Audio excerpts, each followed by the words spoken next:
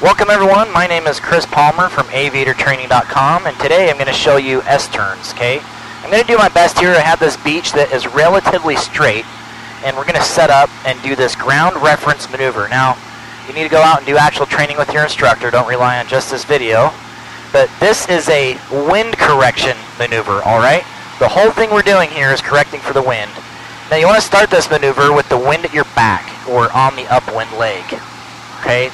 Because your biggest correction at first, and you want to see it at first, is quite a turn into the wind. So I'm coming up here on that beach, and I'm just looking at it. I'm nice and trimmed up for 1,000 feet AGL. A little bumpy today, not too bad.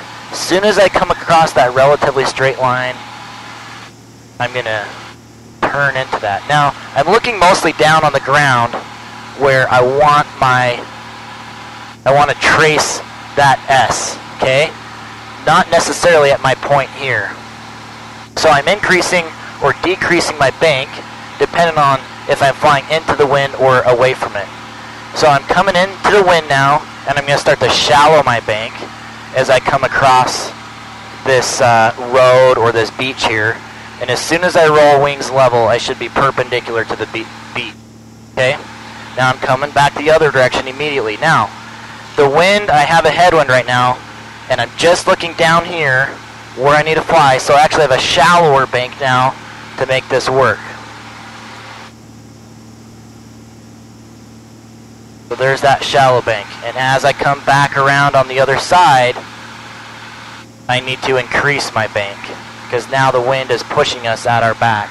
Alright, so it's all about tracing it down below you rather than trying to cut it perfectly by looking at the beach or your road or whatever your target is, alright?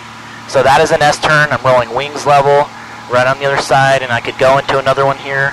I'm not going to because there's terrain that direction, and I need to climb out here so I'm within gliding distance of a beach.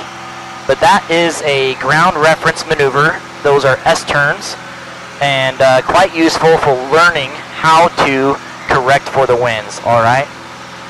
And that is it. Smash that subscribe button, and I will see you guys next time. Share this with someone else. Until then, throttle on. Fly on over to aviatortraining.com for online ground school, podcasts, videos, and more to become or grow as an aviator.